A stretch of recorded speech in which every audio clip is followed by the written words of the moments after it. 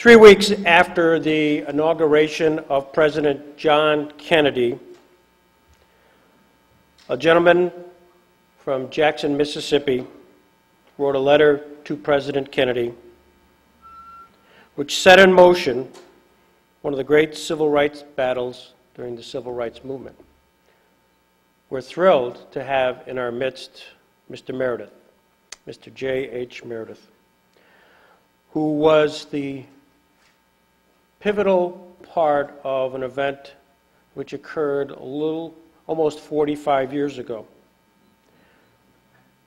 Tonight, we're going to have an opportunity to talk to Mr. Meredith about himself, life, times, and his vision. In addition, tomorrow at 10:30 here, Mr. Meredith is going to share a speech which is very provocative, and I encourage all of you to attend.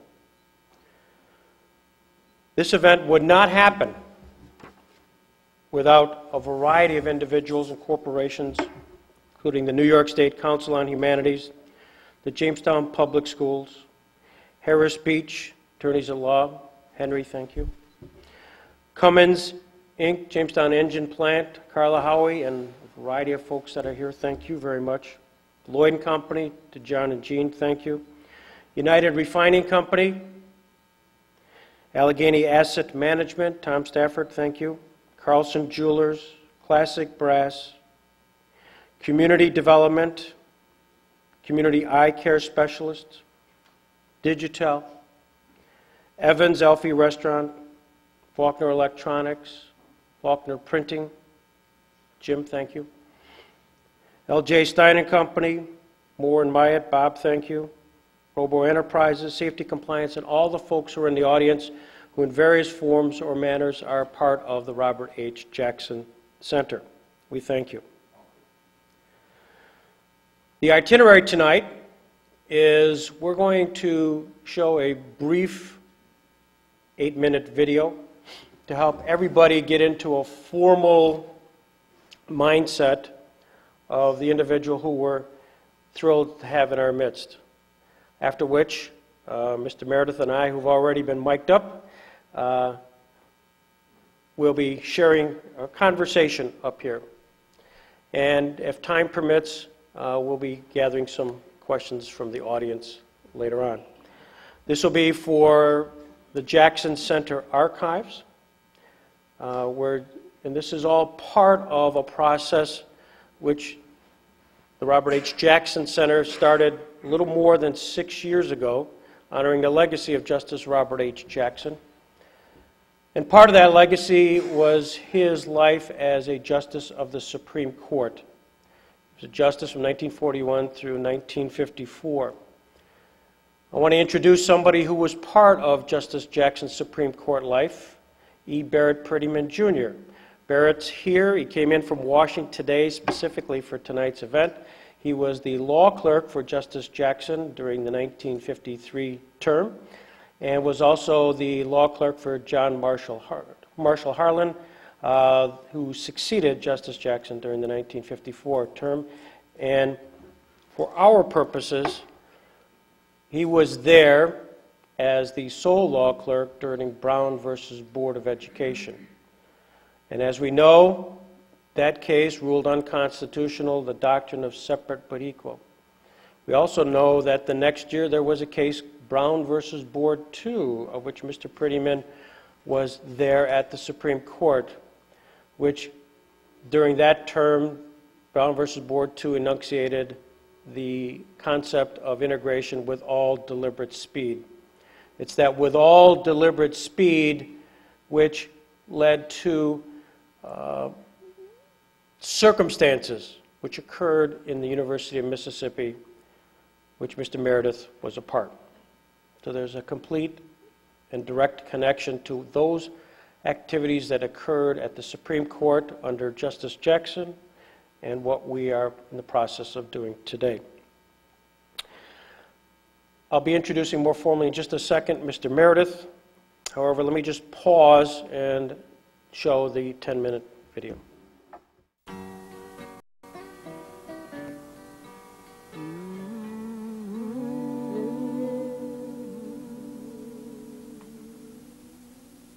federal courts were also unyielding, ruling again and again that this resistance was unconstitutional. But while the court cases were fought, the schools stayed closed, and the children, especially the black children, paid the price.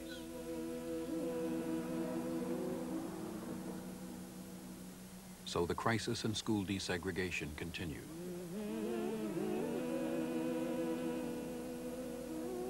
In the fall of 1960 in New Orleans, 4 little black girls were sent to first grade in white schools.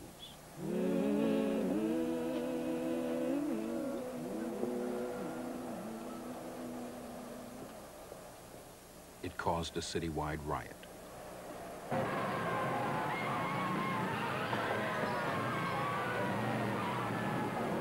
This was 6 years after the Supreme Court's ruling, and segregation was still a fact of life across the South. But in those 6 years, desegregation had become a fact of political life. Schools were an issue that touched all Americans, black and white, and national leaders were beginning to recognize that. Can we honestly say that it doesn't affect our security and the fight for peace when Negroes and others are denied their full constitutional rights? When we in this country... This kind of rhetoric raised black hopes that the new president would lead the nation in a new commitment to civil rights. In 1961, a black man named James Meredith would test that commitment when he filed suit for admission to the University of Mississippi. His lawyers were Jack Greenberg and Constance Baker Motley of the NAACP. When the Meredith case was filed, it coincided with the Freedom Riders' arrival in Mississippi, which, of course, was not a good context in which to bring that suit. But those were historical developments which we could not control because it was a genuine revolution on the part of black people.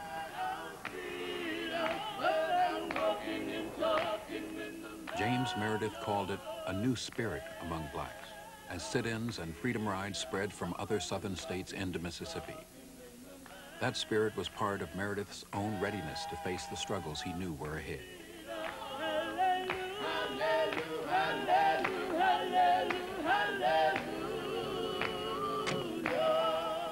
What made you decide on Ole Miss? Well, I thought that I should get an education in my own state. And of course, Ole Miss, to my knowledge, is the best university in the state. And also, it's the only school that offers the courses that I'm particularly interested in. Well, you say you were interested in going to the University of Mississippi even as a boy.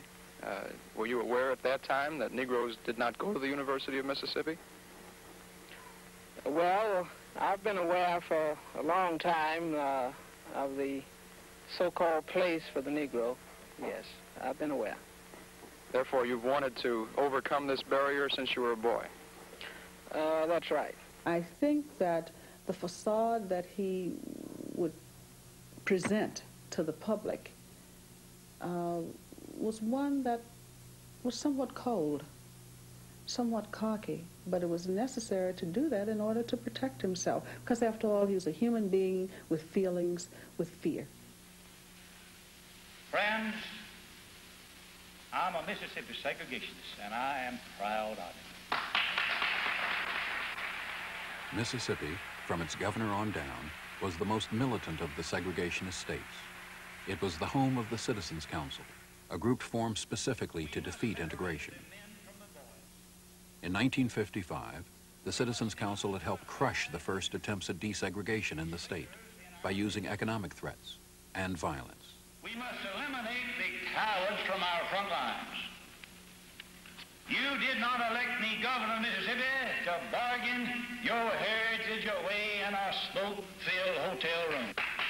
The governor took a very active role in talking about the threats that the state would make on its blacks who would try to enter the school.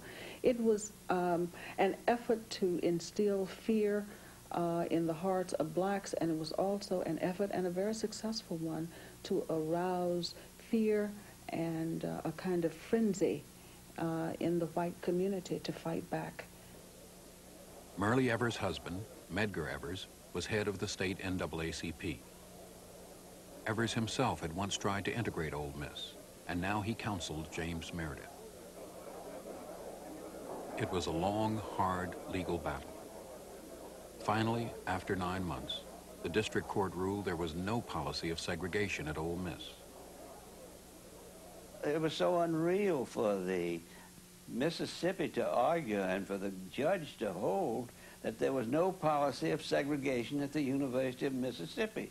Everyone in the state of Mississippi, and I am sure almost everyone in the entire country, knew that there was segregation in the state of Mississippi. And for the university to assert that there was no segregation, and for the court to find that there was no segregation, was just like a land of fantasia. The Court of Appeals reversed the decision, ruling Ole Miss must accept James Meredith. The question then, as in Little Rock, was who would enforce the order, a question the court asked directly to the president's representative. It was always clear as crystal, and I personally made a commitment, knowing the president would back it up, to the Fifth Circuit sitting en banc, all 9 of them, that whatever force was necessary to make their order effective would be applied. I have made my position in this matter crystal clear. I have said in every county in Mississippi that no school in our state will be integrated when I am your governor. I now call on every public official and every private citizen of our great state to join with me in refusing in every legal and every constitutional way, and every way, every manner available, my friends, to submit to illegal usurpation of power by the Kennedy administration. The conflict was crystal clear, but the politics were not. The president and his advisors were determined Meredith would go to Ole Miss. But Kennedy was also determined to avoid direct involvement, which could cost him key Southern Democratic support. The president wanted a political solution. 5 days later, on September 25th, armed with more court orders on his behalf, James Meredith tried again to register at the University of Mississippi, this time at its Jackson office, and this time accompanied by John Doerr of the Justice Department and U.S. Marshal James McShane.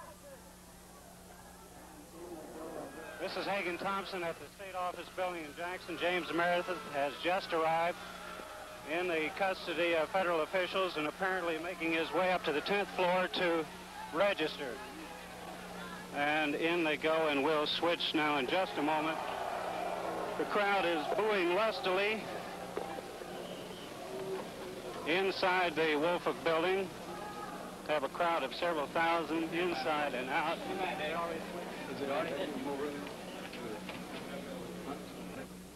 Again, Governor Barnett was waiting.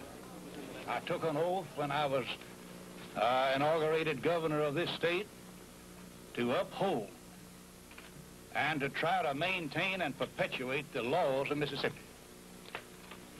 Gentlemen, my conscience is clear.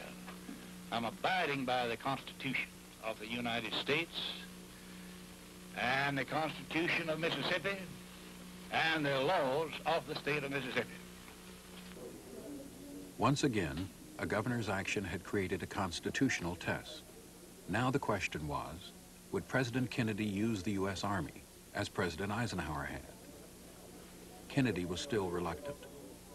Instead, he tried secret telephone negotiations with Governor Barnett.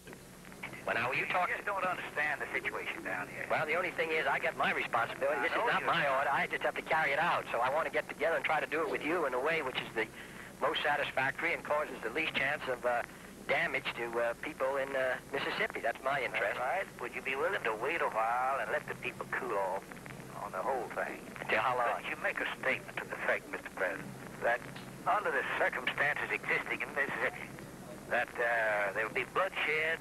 You want to protect the life of James Meredith and all other people. And under the circumstances at this time, It just wouldn't. Kennedy used the U.S. Army, as President Eisenhower had. Kennedy was still reluctant. Instead, he tried secret telephone negotiations with Governor Barnett. Well, now, you talk... I just don't understand the situation down here. Well, the only thing is I got my responsibility. This is not my order. I just have to carry it out. So I want to get together and try to do it with you in a way which is the most satisfactory and causes the least chance of damage to people in Mississippi. That's my interest. All right. Would you be willing to wait a while and let the people cool off on the whole thing? Until how long? You make a statement to the effect, Mr. President, that under the circumstances existing in Mississippi, that there will be bloodshed. You want to protect the life of James Meredith and all other people. And under the circumstances at this time, it just wouldn't be fair to him or others to try to register him. Well, then, at what time would it be fair? Well, we could wait. I don't know. It might be in 2 or 3 weeks. It might cool off a little. Well, would you undertake to register him in 2 weeks? Well, now, you know, I can't undertake to register myself, but you all might make some progress that way. Yeah, well, we'd be facing the unless we had your support and insurance. I'm going to cooperate.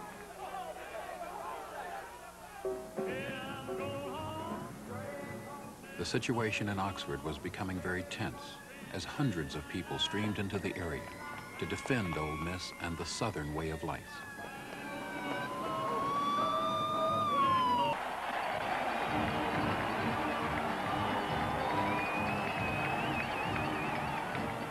Saturday, September 29th. The Ole Miss campus was deserted as the students flocked to Jackson for the football game against Kentucky.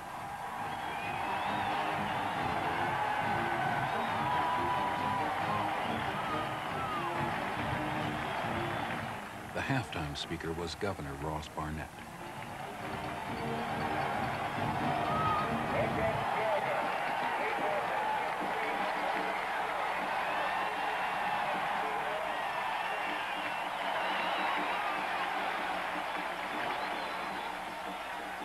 I love Mississippi. I love her people. Our custom. I love and I respect our heritage.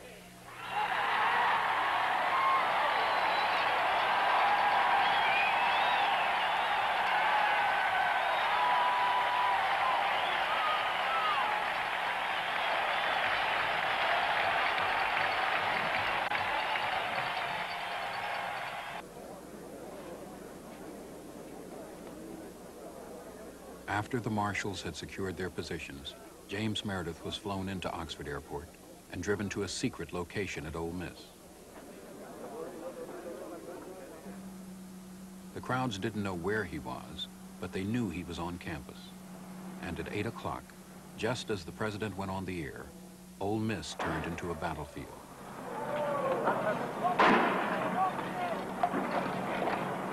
Of course the president's going to win in the end. He's got the whole armed forces of the United States. He can call in the Air Force. He can bring Navy ships up the Mississippi River. He can call out the Army as he did. He can drop parachuters in. I suppose he could shoot missiles at Oxford, Mississippi. So he's going to win at the end. I reported to my office. As I recall it, there weren't very many of the staff there. Many of them were too afraid to come to the campus on Monday. And later, James Meredith came to my private office, and I accommodated the registration there. It wasn't a cause for laughter and champagne, but it was a cause for some relief, and it was the fact that was over with. I mean, in a way, Oxford had become the symbol of massive resistance and the final gasp of the Civil War, if you want to look at it that way. And it was over. It had ended.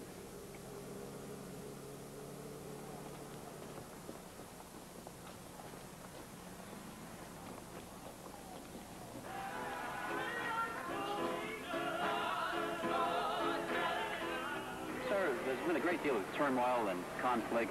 2 people have been killed. Do you have any feelings of guilt? Have you given that any second thoughts?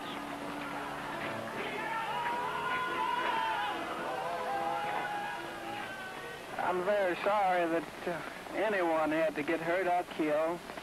But of course, I think that's an unfair question to me. I don't believe any of you believe that I had anything to do with that.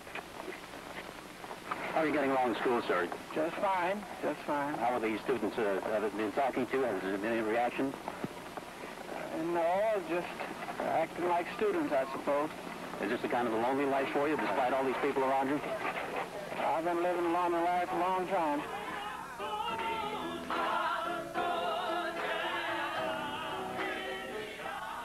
It was a lonely victory for James Meredith, but it was a victory for him and the country. The Constitution had held and been reaffirmed in a major crisis.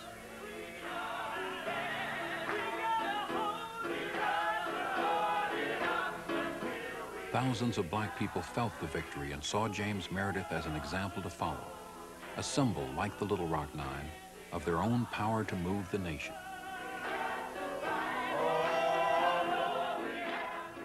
Ladies and gentlemen, Mr. Meredith.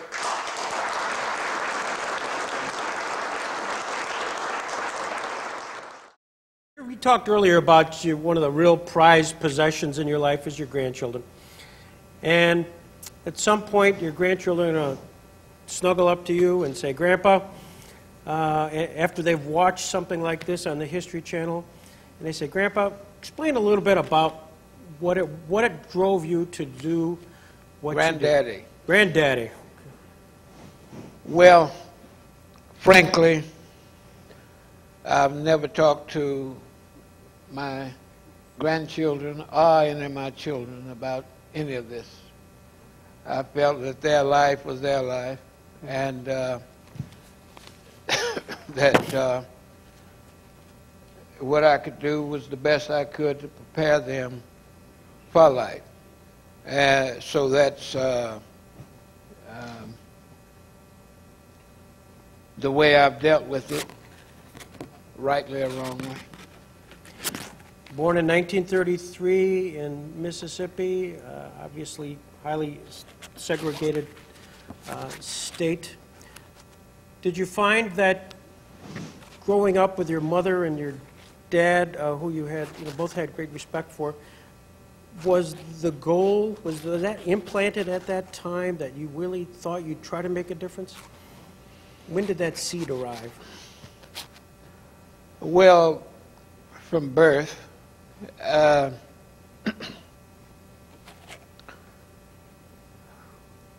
It's too long a story to tell.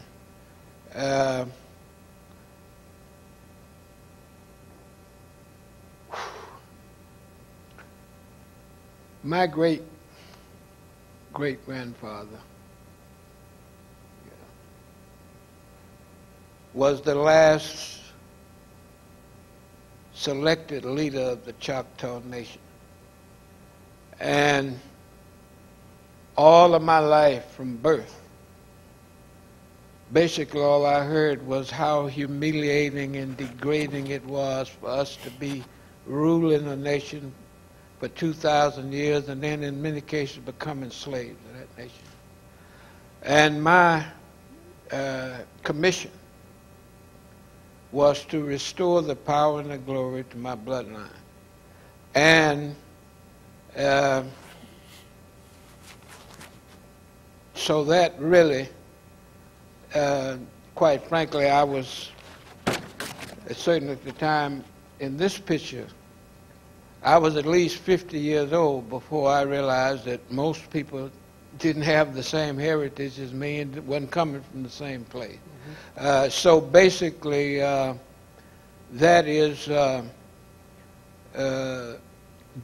real reality.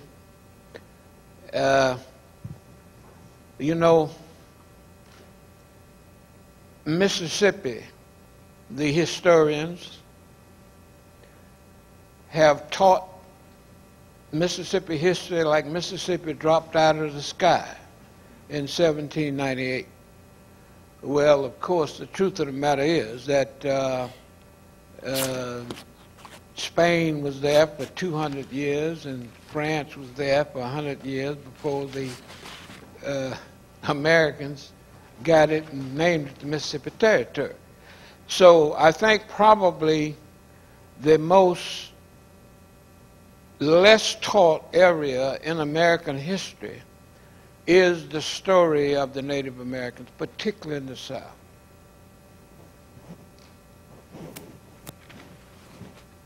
You find yourself enlisted in the Air Force. And at the time, was the Air Force an integrated Air Force? Well, that probably was the most significant period of my life. In 1948, Harry Truman signed what they call a desegregation order. And what that order called for was for the branches of the military to submit plans for desegregating their services.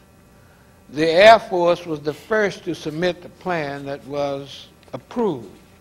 And they started the program in 1951. That was the same year I graduated from high school. And I knew about it and wanted to join because you couldn't join the desegregated Air Force from the South. So you had to go to a northern state to join. Otherwise, if you joined from the South, they sent you to the old segregated Air Force. So I went to Detroit and signed up for the Air Force, and then went to, actually, New York, the Finger Lakes. I think it was Geneva. They had established a base, training base, a boot camp, we used to call it in those days, for training recruits. And this was the first one that the Air Force had set up, where blacks and whites went to basic training together. And I was in that the group up around the Finger Lakes. And my first assignment to technical school was New Mexico Western College, which the Air Force had opened up for training blacks and whites together. And I went to that. When I finished that, I was assigned to Topeka Air Force Base. It's named after one of the astronauts now. I don't remember which one. And there I was assigned to B-29 bomber squadron. And the B-29 was that was like being a space astronaut now. Mm-hmm. I mean, that was the top of the line because, you know, that's the one that dropped the bomb that ended the war. And I was the first black ever assigned to a B-29 outfit. And so and actually I was there 9 years, and throughout, including even my last assignment, which was to Japan. The United States had decided to let the Japanese provide administrative services. So they had set up this Japanese unit, and I was sent to Japan to supervise that unit. They knew more than me, so all I did was play golf. But I mean, but it was everything was like the first. So that really had a tremendous impact, and that's important because as haughty as I was, and I have to admit, Merle Evans was right, boy, I was arrogant. I still wasn't absolutely sure that there wasn't something to this white supremacy and this black inferiority. It was only in Japan that I discovered that this thing man-made. I mean, and that was really significant. And of course, my thinking was, If it was man-made, it could be man-unmade. So that was the, so the Air Force was extremely significant in terms of, now you have to remember all the first 6 years I was in the Air Force, when they were doing this desegregation thing, they had a 10% rule. In other words, no unit that was formerly white could ever have more than 10% black. I mean, they could have less than that, you know, but they could never have more than 10%. So I was always that a small group of blacks my whole 9 years in the military. And the last, I was the only one.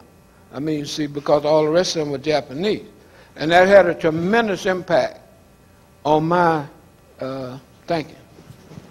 During that time, you're in the Air Force, you read the newspaper one day, and it talks about the Supreme Court case of Brown versus Board of Education. What was your reaction when you read that? Well, it's more important than that. You understand, I said my first assignment was Topeka Air Force Base. You understand, the Brown case was in Topeka. And I went there in January 1962, and of course that decision, I believe, was May of 1954. So I was there. I not only was there, I knew the Browns and the whole thing, but more important, my last promotion was there. And the commander of the base was a Colonel Busby from the Mississippi Delta. So my promotion, I believe, came in July, and that was 2 months after the Brown decision. Now, normally when they have promotions, they have a board of sergeants and every now and then a lieutenant. But this base commander had all of the full colonels on the base to consist of this board. So, and they had me last. Well, they knew me because, you know, I was always making them do something on the base. I mean, that they wasn't doing, that they're supposed to be doing. So, Colonel Busby had this special board of colonels. And after they finished everybody else, they got to me. And they said they'd already decided who was going to promote. Of course, that was me. And, but they wanted to know if it was all right for them to question me about the Brown decision and the race thing. Really? And they did that for an hour, hour and a half. The big thing came out of that was two things. Number one,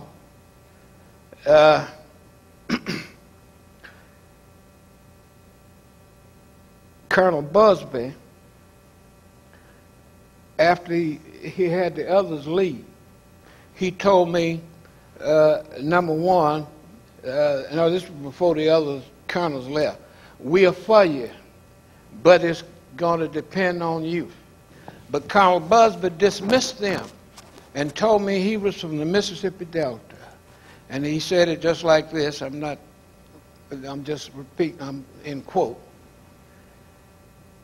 He said he was from Mississippi Delta and that the whites in Mississippi would kill all of the niggers and half of the white folks before they would give up this white supremacy, their way of life, or however they call it.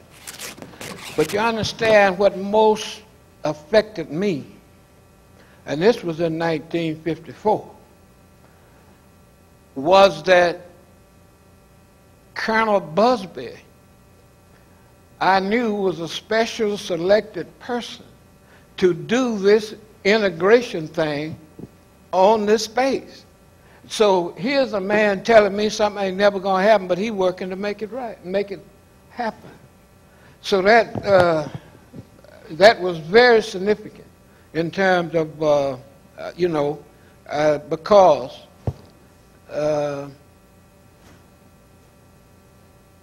it was a conflict. Mm-hmm. And I chose to take the side that they would gonna, you know, that he was saying that as sort of a warning to me. But I did not believe he really believed it. So that was very significant. Was that sort of the same kind of mindset when you were looking at what Governor Ross Barnett was doing, that you had to say certain things publicly, but... Well, you see, now, you all cut that part out.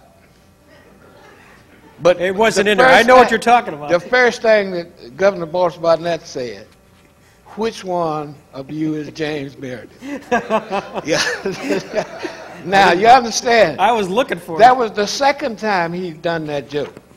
And he later told my wife that he did it that time, which you didn't show, because it came over so big the first time when there wasn't no TV camera. He had to do it before the camera. But you understand, America is a strange place. And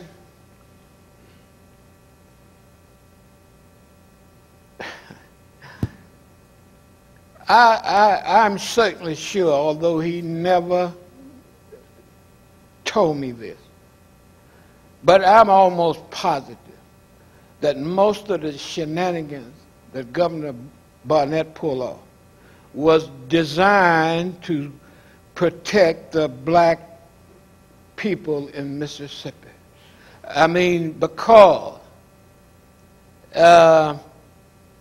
like when he called them, all of the law officers, officials, all of called to Jackson to protect him from the feds. He knew the feds wasn't coming to arrest him. What he really wanted all those sheriffs and other people to do was to come where he could watch over them so they wouldn't take things in their own hand and mistreat blacks all over the state. Now, so, I mean, I have long believed that most whites were as dissatisfied with the status quo as any black. As a matter of fact, I knew as a matter of fact that whites were more restricted by the rules of white supremacy than blacks. And their violation of white supremacy was less tolerated. You understand that? You see, I mean, and most people don't understand that. I mean, so it is a lot of, well, you know what happened to George Wallace.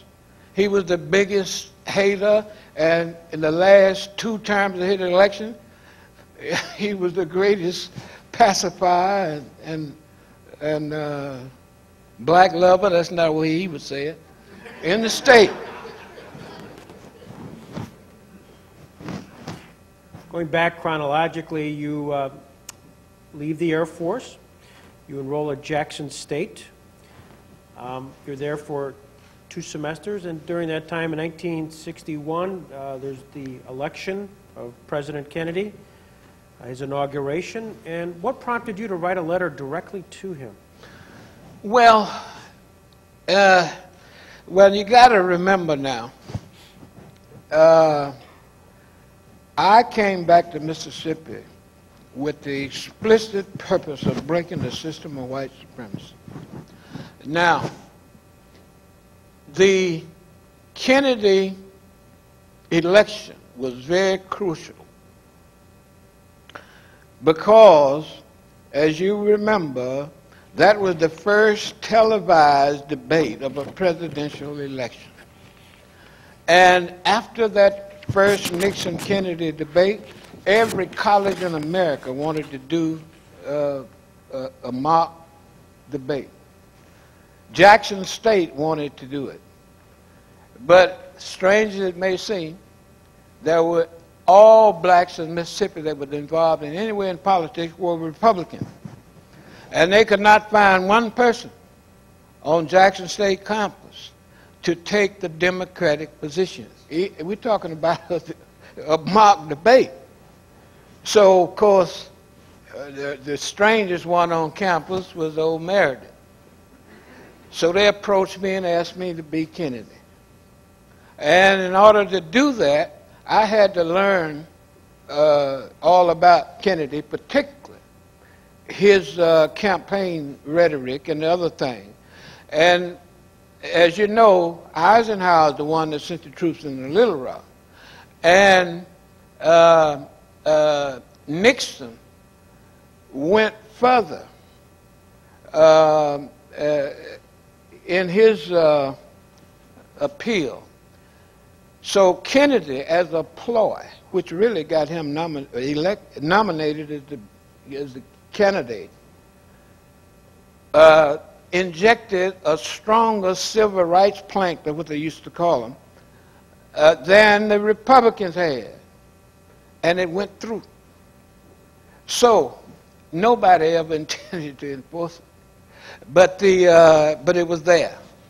So because of that debate, I learned all of that. And the day that he was inaugurated, I sent my letter to the university, because the intent was to put public relations pressure on the Kennedy administration to either do what they promised or have to pay the price. Did they get back to you?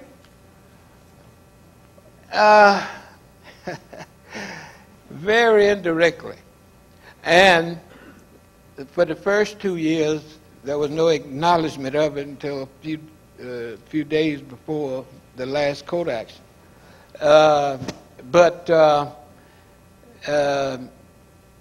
Well, actually, there was a Harvard lawyer, William Higgs, that had just graduated from Harvard, and he was, you know, he had his causes, and he wanted to do his thing. So somehow he contacted me and told me he'd been in touch with the Justice Department, and they wanted me to write them a letter and deliver it to him, which I did. And apparently he delivered it to them. And then, as a matter of fact, you know, Ross Barnett was not only the governor, he had the biggest office building in downtown Jackson, Mississippi. And Bill Higgs had got his office in the Barnett building. And so the day that Burt Marshall was supposed to call me,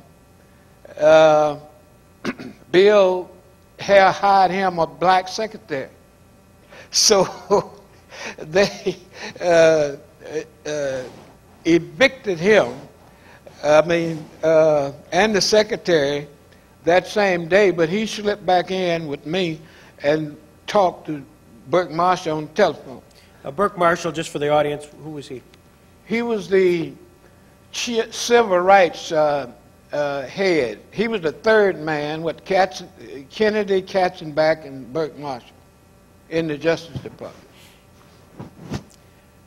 Now, you also sought out the NAACP and wrote a letter to then Thurgood Marshall. Why did you seek their involvement? Was this just legal protection at this point? Well, basically, that was Medgar Evers. You see, Medgar Evers' office was directly across the street from Jackson State. So, you know, so he found out about my letter to the Kennedys, and he wanted to get the NAACP involved, and he almost got in real big trouble because, you know, the NAACP is one thing, the NAACP Legal Defense Fund is another, and he didn't contact the NAACP lawyer. He contacted Thurgood Marshall, which was a different group. And so that's how that came about. This is from a book on the civil rights movement. It reads, when Meredith inquired about applying to Ole Miss, he concealed his race. The unaware registrar sent Meredith a letter that said, we are very pleased to know of your interest in becoming a member of our student body. Meredith then revealed that he was an African Mississippi Negro citizen. This bombshell stunned university and state officials who schemed for 20 months to keep Meredith out of Ole Miss. Hotly denying that race was a factor, school officials refused Meredith's application because it was late. Because Jackson State and Ole Miss operated on different academic calendars, because Jackson State was not accredited by the major accrediting association, and because Meredith did not present letters of recommendation from 5 Ole Miss alumni. As the duplicitous delays became transparent, Meredith asked the NAACP for help. Although Thurgood Marshall remarked that this man has got to be crazy to challenge Mississippi officials, he assigned the case to Constance Baker Motley, who we saw in the film. What was she like? Well, she was, if I had to credit one single person for making things happen, it was her. Because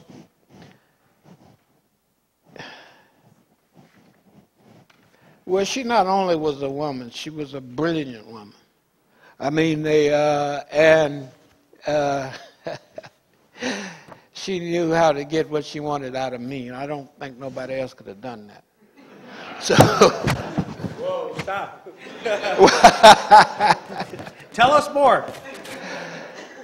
Well, first of all, there was only one person I know of in America that had a Castro-style beard, and that was me. So, the night before we were supposed to go to court to file a suit, she asked me to cut it off. I didn't tell her I was, but the next morning it was gone. That's impressive.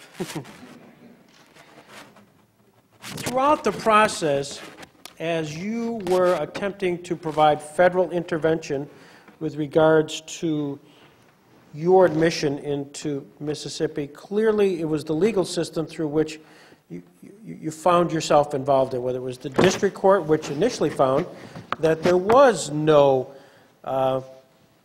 segregation policy in Mississippi. You must have been... All of that didn't mean nothing. You understand,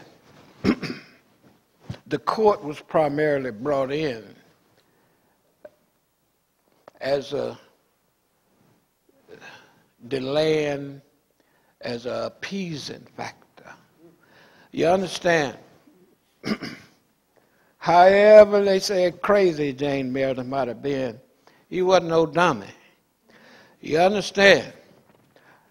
My sole objective was, you see, I spent 9 years in the United States military. And in those days, the slogan was to defend the rights and privileges of democracy, freedom and democracy, not like be all you can be now, join the army, you understand? I spent 9 years in the military protecting the freedom. When I went back to Mississippi to visit my mother, I had not only to get on the back of the bus, I had to get behind a black curtain on the back of the bus.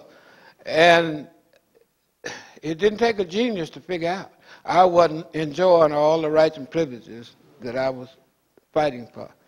I never considered getting out of the Air Force, going to fight in Mississippi, anything other than the same fight that I conducted for 9 years, protecting the rights and freedoms of democracy. And all of those things that you see in the movie were nothing but games. And I knew they were games. You understand that? I mean, that was to get control of the population.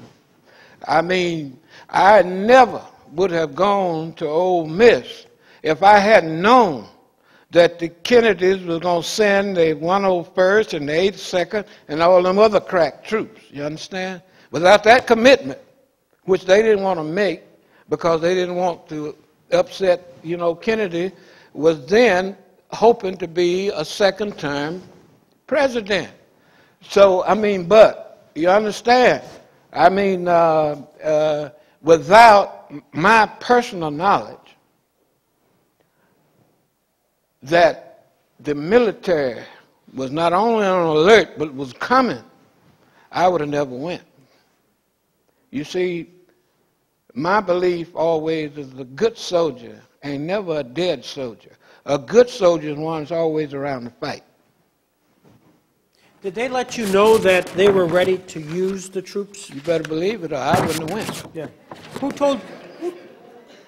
let you know that? Was that through the Justice Department, or Well, actually, the Justice Department.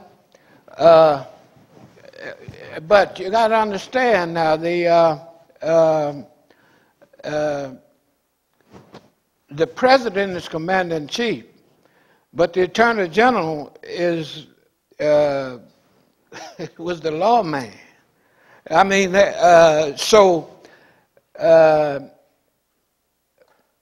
it was. I'm not really sure. Probably John Doe probably is the man that communicated with me. Now, but it was but it wasn't. It was more than that. You got to understand. Those troops were parading out there where I'm looking at them. You understand? It wasn't no mystery. I mean, as to what was going on. And of course, all the other troops had been called up and were in motion. I mean, they were in movement. I mean, so it was for real. And you know, I still think, and most of the authorities believe, without that force, Mississippi would have never backed down.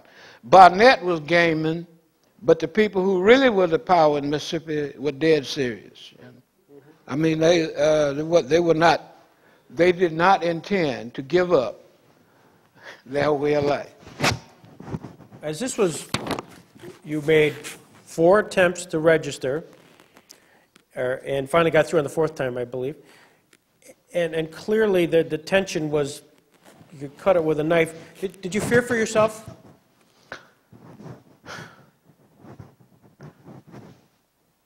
Well, you know, I don't know really how to answer that. I mean, because fear got to, you see, philosophy is really important.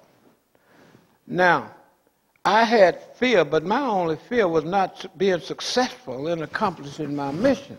And my mission was to live. As far as I was concerned, I'd been dead all my life. If I hadn't been dead, I wouldn't have got behind the black curtain on the Greyhound bus. You understand? I was a dead man. I was fighting to live. So most people talk about fear, they talking about dying, living. That didn't mean much to me. I mean, that because you know, I have believed, you see, before I went into the Air Force,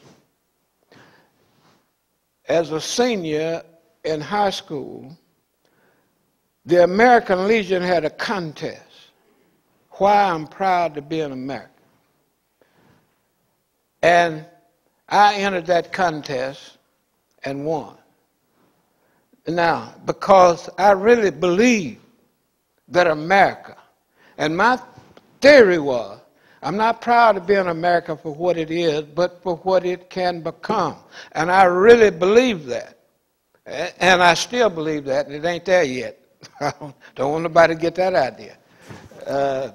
But I genuinely believe that.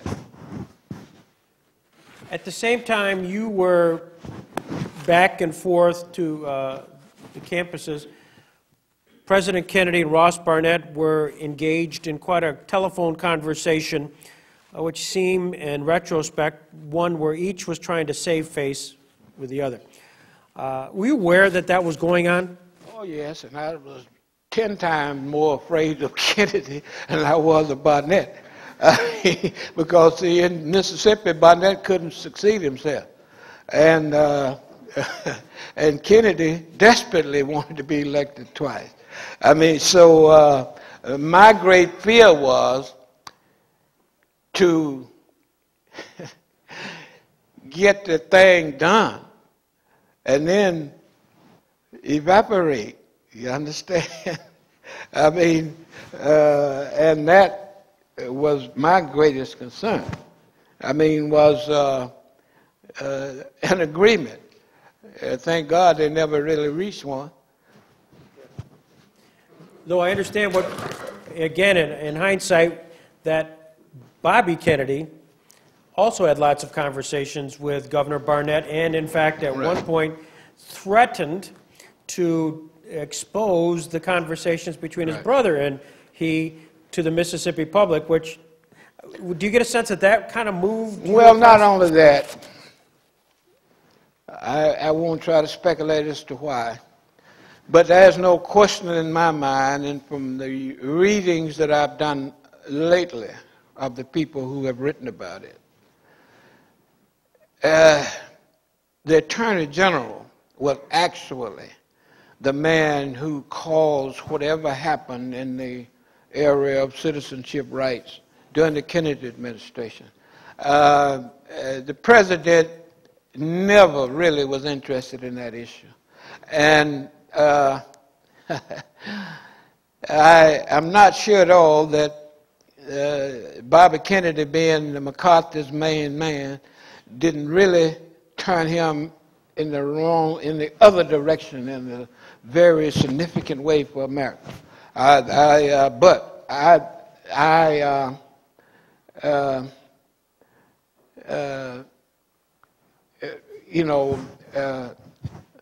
Robert Kennedy was a man I trusted, and very few men have I ever really trusted.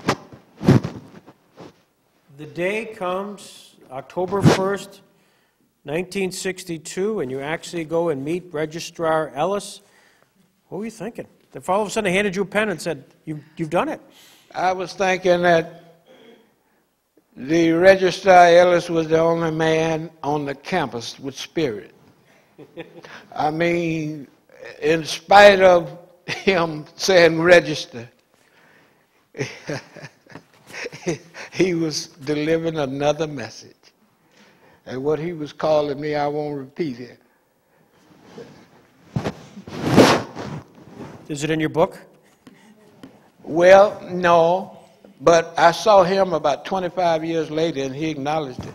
Right. We both went to a Mississippi Ole Miss football game, and we was walking across the area, you know, where they have the what they call it, where these people park and picnic. Tailgate. Right, tailgate. And we walked right into each other. And his attitude hadn't changed in 25 years. Did your paths cross with Ross Barnett's afterwards? Oh, many, many times. I mean, as a matter of fact, we used to eat at the same restaurant. I like to think it was the best restaurant in Mississippi, the LaFleur's restaurant. And I never seen him when he didn't shake my hand, not once. When you left that day from the registrar's office, you mentioned the book that about the first person you met as you were leaving. You met a black janitor. And what did they say? What did he say? Well, the most interesting thing, when I went up there for this, I don't know. The 44, what, 40th or 44th anniversary, I don't know what they was having. But the university had something, and he was there, and I met him. Okay. He's still living. I mean, and he, you know, that was a most significant thing. When I walked out of the registrar's office, he was standing there, and he had a broom on his arm. And when I walked past, he touched me with his broom. And I interpreted the message to be, you don't have to worry, we all looking after you. And basically, when I met him year before last, he said essentially the same thing. That's what he intended the message to be. And he's very old now, he can't hardly move or walk, but he's still alive. During that year that you were at Mississippi, you struggled as to whether getting admitted was really your goal and whether you were going to stay around for graduation.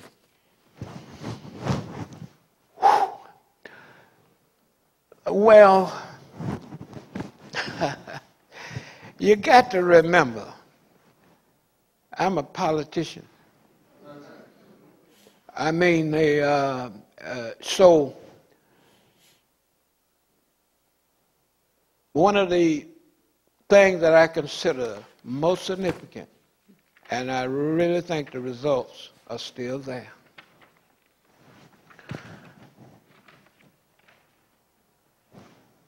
The media and the state wanted to paint me as a super extra. In other words, to make the standard so high that all the other blacks, particularly males, would be afraid to attempt it. My goal was to make every black boy feel like that he was superior to me, and if old James Meredith can make it, I can make it. And it literally turned out that way. Everybody felt sorry and pity for James Meredith. For one time, they was talking about how I was going to fail, and I encouraged it to the hilt. You understand? Because, first of all, I think I made 1B.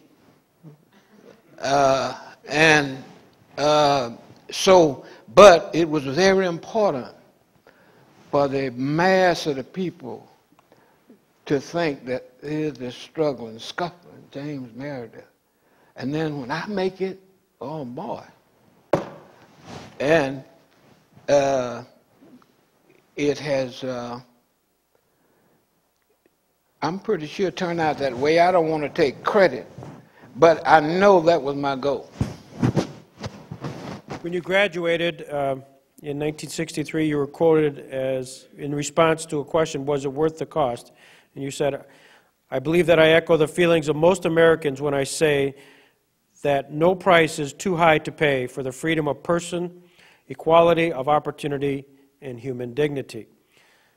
And that was your sense as you were departing, and that was, you closed that chapter of Ole Miss. All right, and it, was only a chapter.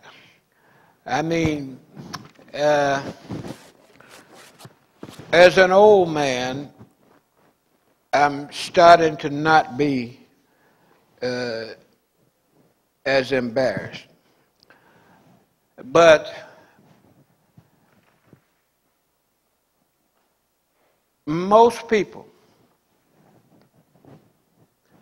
want to make that look like the end, the accomplishment. I know that that is not the case, and I feel very certain that America, now more than ever before in our history, need to make the ideals of the founding fathers of equality for all people and all people being treated equal a reality. I think that America needs that in order to succeed at the challenges that they face now, both internally and particularly externally. I think that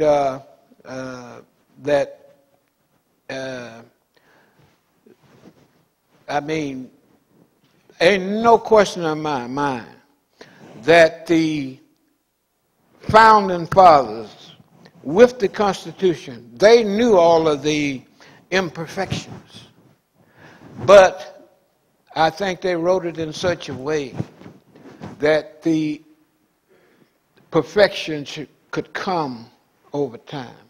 And I believe that the time has come now for even greater changes than, you see, everybody has almost forgotten what happened immediately after the Civil War, when slavery was not only declared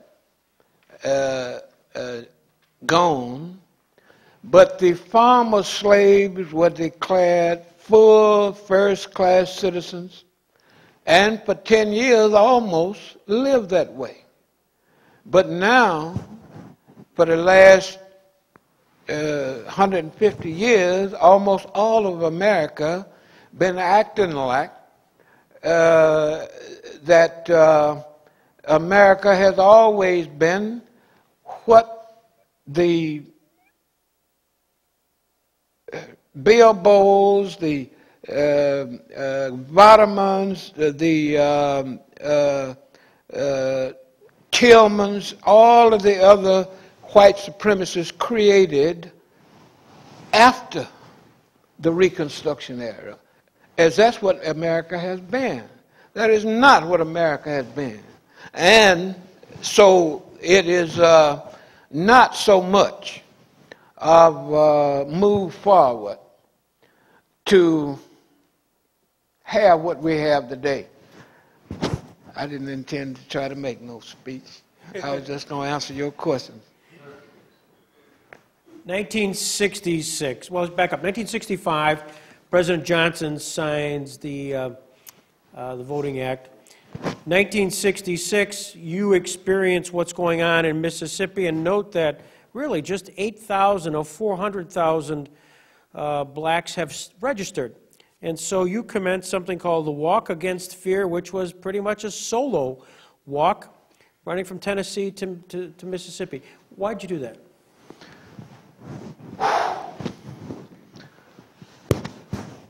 If there was a whole lot of young people in here, I probably wouldn't really give you the answer to that. But since almost everybody in here is older than me, welcome. I'm going to tell you.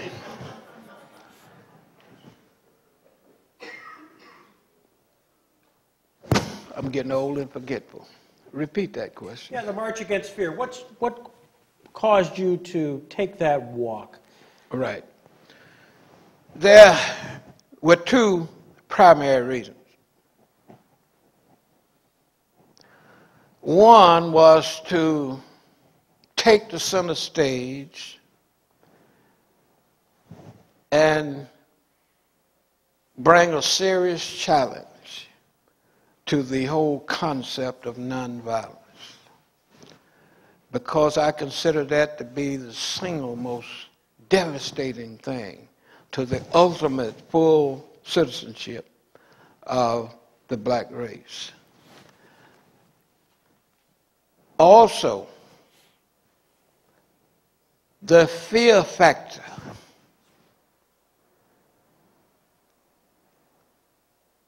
I understood fear, but more particularly violence and the resultant fear. And I knew that the primary tool used to establish white supremacy in America, and I'm tired of y'all blaming it on the South, all America was essentially the same. But it was the use of violence creating a fear. See, the Klan has been blamed for many things. I ain't never had, and I never knew a black man that had any fear of the Klan. The fear was what the authorities would do to the black, and what the authorities would not do except encourage the white. I mean, that was the only fear. So, it probably was naive, but I had a real belief. You know, you got to remember now, this is 4 years after Ole Miss. I knew the fear was still just as strong, but I didn't think it was justified. And it really proved out to be that way, because the man that shot me was not from Mississippi, which enabled Mississippi to send him to Parchman Prison, making him the first white man ever go to Parchman Prison that everybody had heard of for shooting a black. Now, by inference, suggesting that no Mississippi white would have shot me. You understand? That I was right on that count. So, I might not be, but I mean, that was the, so in effect, because very shortly, within 2 years after that, at least 300,000 of those 400,000 were registered. And to my knowledge, there wasn't any, you know, of the killings which had taken place up to that point. I mean, to my knowledge, there wasn't any. You know, they're still dealing with these Klan things, but that all happened before that. I mean, it was not after that. And I'm not saying for sure that there haven't been some after that, but I can't think of any offhand. After you were shot, it caused we got a lot of interest, a lot of press. All of a sudden, Martin Luther King, Stokely Carmichael, Floyd McKissick, all join in this, what started off as a one-man march. Let me explain that. You see, no, a one-man walk. Excuse me. Now, you understand, a walk is the exercise of a citizen's right to use the highways and byways. Mm-hmm. A march is a protest. You understand? And that is the difference that most people never get. You understand? A group cannot exercise the rights of citizenship. Only an individual can exercise the right of a citizen. So as you got this convergence because of your walk of the nonviolent Martin Luther King and the Stokely Carmichael Black Power, was that an unintended consequence of this? No, not by any means. And I can tell you,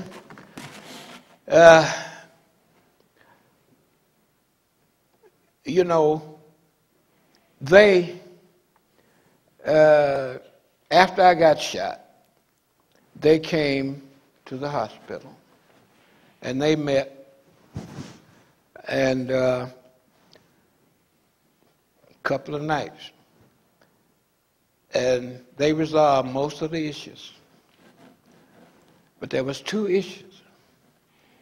The number one question was, and they came to me for an answer, who was going to be the big man? My answer was, whatever position is considered the best position, that's Dr. King's position. If that means speaking last, that's Dr. King. If that means speaking first, that's Dr. King. The only other question, that the other issue discussed was this manifesto. But they didn't want me, they had already decided they didn't want me to sign it anyhow. But it came up. The only other issue was whether or not Stokely Carmichael could use the word black power. And my answer was that Stokely Carmichael was a citizen. He could say anything he wants to say. And that, but I guarantee you it wasn't an accident, because not only did I fear then, I still fear this nonviolence thing. It is un-American, and it was a good tactic, but not the right thing to sell to a population. Did that sort of come to a head visually? I know that in August of that year, you had a chance to be on Meet the Press. You had Whitney Young, Stokely Carmichael, Martin Luther King, Floyd McKissick, Roy Wilkins, sort of the who's who of the movement. How did that play out? That played out after the second question. They cut my mic off. Okay.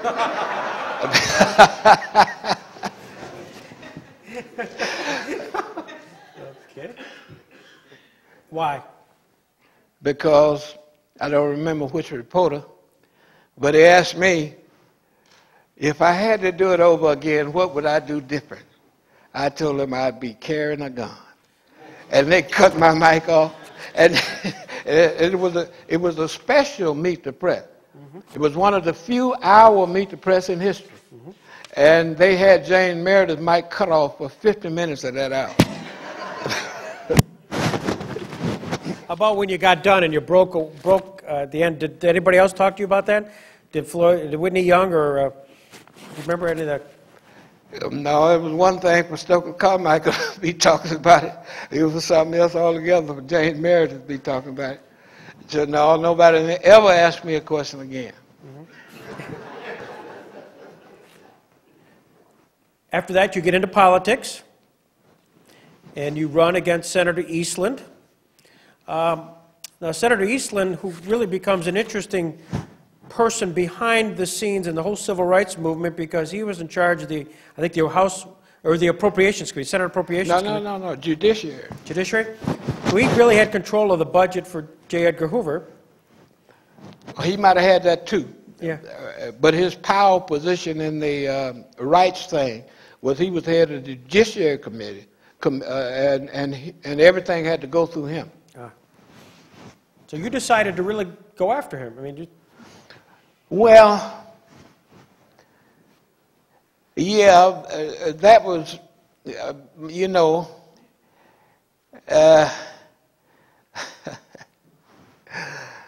you see, Senator Eastland, rightfully so, was the most hated white man in Mississippi since Bill Bull. But in 1965, he and LBJ made a deal. Mm-hmm. And, you know, in 1964, they passed the Civil Rights Bill. The Civil Rights Bill had also a voting section, but still no blacks were registered to vote. So LBJ decided he was going to give the voting rights to the blacks in America. And he called Jim Eastland to his office. And he sat Jim Eastland down. He said, now, Jim, so you're the only man that can give me trouble with this bill. Said, but I'm going to pass this